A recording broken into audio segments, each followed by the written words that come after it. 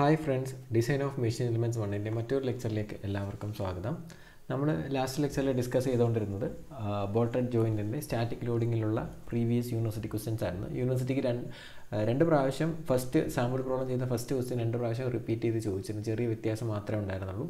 പിന്നീട് ചോദിച്ച വേറൊരു ക്വസ്റ്റ്യനും കൂടി ഞാൻ ആഡ് ചെയ്തിട്ടുണ്ടായിരുന്നു സെക്കൻഡ് ലെക്ചറിൽ. സാമ്പിൾ പ്രോബ്ലംസ് 2 എന്നും പറഞ്ഞാൽ ആഡ് ചെയ്തിട്ടുണ്ട്. ഇതിപ്പം യൂണിവേഴ്സിറ്റി ചോദിച്ചൊരു ക്വസ്റ്റ്യൻ അല്ല, എന്നിരുന്നാലും നേരത്തെ ചെയ്ത പ്രോബ്ലത്തിൽ നിന്ന് കുറച്ച് വ്യത്യസ്തമായിട്ടുള്ളൊരു പ്രോബ്ലമാണിത്. അപ്പോൾ നമുക്ക് പ്രോബ്ലത്തിലേക്ക് പോകാം. A bolted assembly consists of two components. The bolts are tightened with a preload of 2500 Newton. The external force acting on the assembly is 4000 Newton. The bolt with the coarse thread is made of plain carbon steel having yield strength 400 megapascal and factor of safety 2. The stiffness of the combined parts held together is 2.5 times the stiffness of the bolt. Determine the bolt size. അപ്പോൾ ഇതാണ് നമ്മളുടെ question എന്ന് പറയുന്നത്. അപ്പോൾ മുമ്പ് ചെയ്തതിനകത്തെല്ലാം നമ്മൾ എന്ത് ചെയ്യായിരുന്നു, നമുക്ക് സ്യൂട്ടബിൾ ആയിട്ടുള്ള ഒരു ഗാസ്കറ്റ് നമ്മൾ അസ്യൂം ചെയ്യുകയോ അല്ലെങ്കിൽ തന്നിട്ടുണ്ടെങ്കിൽ അത് നമ്മൾ ടേബിളിൽ പോയി ചൂസ് ചെയ്യുകയായിരുന്നു ചെയ്യുന്നത്. അപ്പോൾ നമുക്ക് ഓരോ ഗിവൺ ഡേറ്റ ആയിട്ട് നോക്കാം, ഇതിനകത്ത് എന്താണ് വ്യത്യാസം വന്നിരിക്കുന്നത് നോക്കാം. അപ്പോൾ ഇതിനകത്ത് 2 പാർട്സ് ഉണ്ടെന്ന് പറയുന്നത്. The balls R tightened with a preload. അപ്പോൾ ഇവിടെ നമുക്ക് പ്രീലോഡും ഡയറക്റ്റ് ആയിട്ട് തന്നേക്കും. അപ്പോൾ നമ്മൾ direct എഴുതാണ് preload given FI equal to എത്രയാണ്, 2500 ന്യൂട്ടൺ എന്ന് നമുക്ക് തന്നിട്ടുണ്ട്. Then the external force acting on the assembly is, അപ്പോൾ external force on the assembly എന്ന് പറയുന്നത് എന്താണ്, 4000 ന്യൂട്ടൺ എന്ന് തന്നിട്ടുണ്ട്. then the bolt is the bolt with coarse thread. അപ്പം ഇതിനകത്ത് അവർ പറയുന്നുണ്ട് എന്ത് ത്രെഡാണ്, coarse thread ആണെന്ന് പറയുന്നുണ്ട്. അപ്പോൾ നമുക്കറിയാം coarse thread ആണെങ്കിൽ ഒബ്വിയസ്ലി D1 എന്ന് പറയുന്നത് എന്താണ്, 0.84 ടൈംസ് D ആണ്. അത് coarse thread ആയതുകൊണ്ടാണ് നമ്മൾ പറഞ്ഞായിരുന്നു, ലാസ്റ്റ് ലെക്ചറിൽ പറഞ്ഞിട്ടുണ്ട് ഫൈൻ ത്രെഡ് ആണെങ്കിൽ അത് 0.88 ടൈംസ് D എന്ന് വരുമായിരുന്നു. ഓക്കെ, ദെൻ മെറ്റീരിയലിൻ്റെ സ്ട്രെങ്ത് വാല്യൂ അവർ പറയുന്നുണ്ട് sigma white yield strength, ductile material ആണ്, അതുകൊണ്ട് ഈൽഡ് സ്ട്രെങ്ത് തന്നിരിക്കുന്നത് എത്രയാണ്, 400 മെഗാപാസ്കൽ തന്നിരിക്കുന്നു. നമുക്ക് ഫാക്ടർ ഓഫ് സേഫ്റ്റി എന്നും തന്നിരിക്കുന്നത് എത്രയാണ്, 2 എന്ന് തന്നിരിക്കുന്നു. അപ്പോൾ ഈ 2 വാല്യൂ ഉണ്ടെങ്കിൽ നമുക്ക് allowable tensile stress sigma T അല്ലെങ്കിൽ സിമ്പിളായിട്ട് സിഗ്മ എന്ന് എഴുതിയാലും തെറ്റൊന്നുമില്ല. സിഗ്മ ടി ടെൻസൈൽ സ്ട്രെസ് തന്നിട്ട് കണ്ടുപിടിക്കാൻ പറ്റും. എന്താണ്, sigma Y T divided by factor of safety. So that will be എത്രയാണ്, 200 മെഗാപാസ്കൽ നമുക്ക് കിട്ടും.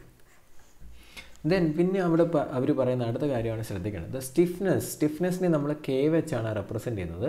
The stiffness of the combined parts അല്ലെങ്കിൽ കണക്റ്റഡ് പാർട്സ് എന്ന് പറഞ്ഞാൽ നമ്മൾ ഉദ്ദേശിക്കുന്നത് ഗാസ്കറ്റിനെ തന്നെ.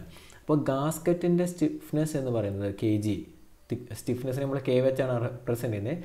സോ സ്റ്റിഫ്നെസ് ഓഫ് ഗാസ്കറ്റ് എന്ന് പറയുന്നത് it is 2.5 times that of the ബോൾട്ടിൻ്റെ stiffness നമ്മൾ KB എന്നായിരുന്നു. അപ്പോൾ ഈ വാല്യൂ നമുക്ക് തന്നിട്ടുണ്ട്. അപ്പോൾ നമുക്കറിയാം ഇതിനകത്ത് നമുക്ക് കണ്ടുപിടിക്കാൻ ചോദിച്ചിരിക്കുന്ന determine the size of the bolt കണ്ടുപിടിക്കാനാണ് നമ്മളോട് ചോദിച്ചിരിക്കുന്നത്. ബോൾട്ടിൻ്റെ സൈസ് നമുക്ക് കണ്ടുപിടിക്കണം. അപ്പോൾ നമുക്ക് ഡേറ്റാ ബുക്കിൽ നമുക്കറിയാം ഒരു ബോൾട്ടിൽ വരുന്ന ടോട്ടൽ ലോഡ് കണ്ടുപിടിക്കാൻ നമുക്കറിയാം. പേജ് 128 പോയി കഴിഞ്ഞാൽ equation 9.2a, page 9.2aയിൽ page number 128 equation 9.2a നോക്കിക്കഴിഞ്ഞ് കഴിഞ്ഞാൽ നമുക്കൊരു ബോൾട്ടിൽ വരുന്ന ടോട്ടൽ ലോഡ്, അതായത് F = എന്താണ്, KFA + FI, ആ ഇക്വേഷനാണ് അപ്പോൾ നമ്മളവിടെ യൂസ് ചെയ്യുന്നത്. അപ്പോൾ നമ്മളവിടെ എഴുതുകയാണ് we have the equation 9.2a page number 128. അവിടെ നിന്ന് നമുക്ക് ഇക്വേഷൻ എഴുതാൻ പറ്റും. F = എന്താണ്, KFA + FI.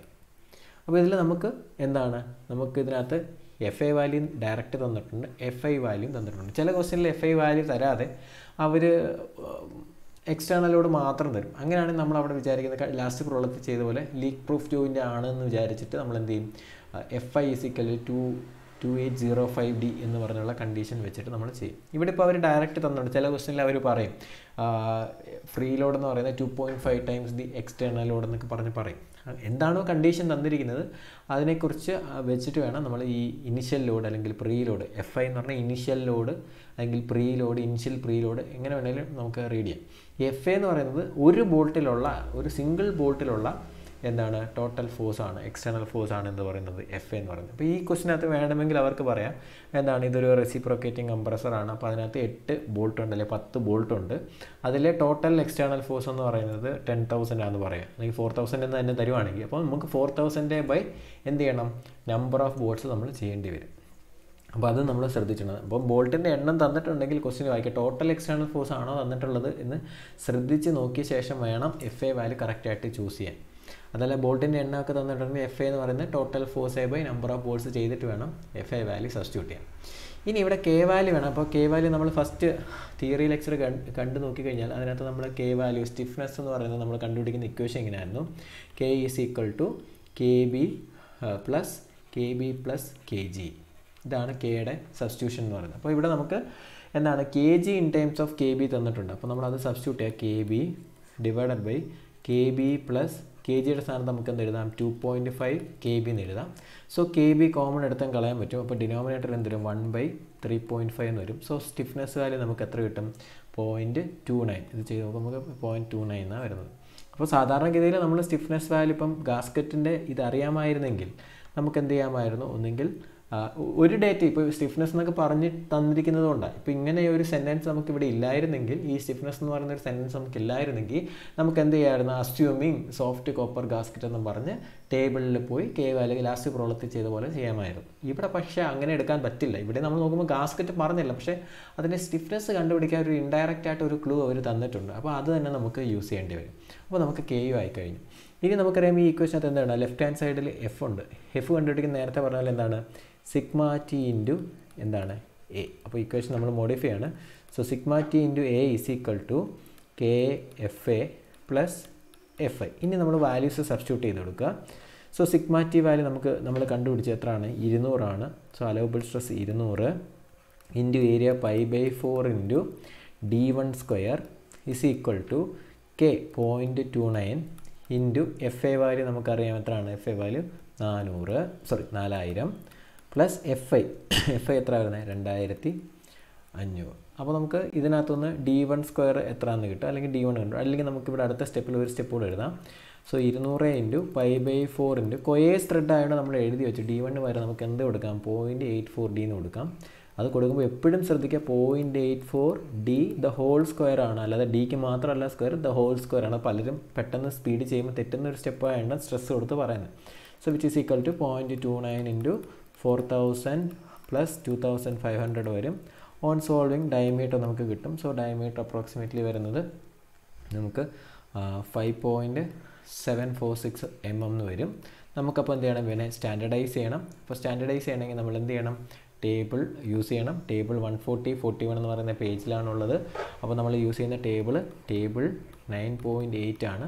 So table 9.8 page 140-41 ആ പേജസിലോട്ടെല്ലാം അത് തന്നെ 141, 42, 43, 44 വരെ എന്തോ ആ പേജസ് അങ്ങോട്ട് എക്സ്റ്റെൻഡ് ചെയ്ത് പോയിട്ടുണ്ട്. അപ്പോൾ നമ്മളുടെ ഈ ഡയമീറ്റർ റേഞ്ച് വരുന്നത് എവിടെ നോക്കുക, അതിന് കറസ്പോണ്ടിങ് ആയിട്ടുള്ള ടേബിൾ എടുക്കുക. ഇപ്പോൾ നമുക്ക് ആദ്യത്തെ ഭാഗത്ത് നോക്കാം. ഇവിടെ 5 വരെ ഉള്ളൂ. നമുക്കിപ്പോൾ 5.7 വന്നുകൊണ്ട് അടുത്ത പേജിലേക്ക് 141ലേക്ക് പോയി. അപ്പോൾ അവിടെ നോക്കിക്കഴിഞ്ഞാൽ നമുക്കറിയാം 140-ൽ 5 വരെ ആയിരുന്നു ബേസിക് ഡയ ഉള്ളത്.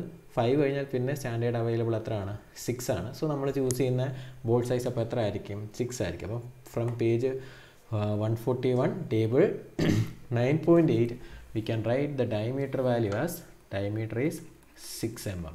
സോ അപ്പോൾ നമ്മൾ പറയും നമ്മളിവിടെ ഏത് ബോൾട്ട് യൂസ് ചെയ്യണം, M6 bolts should be used.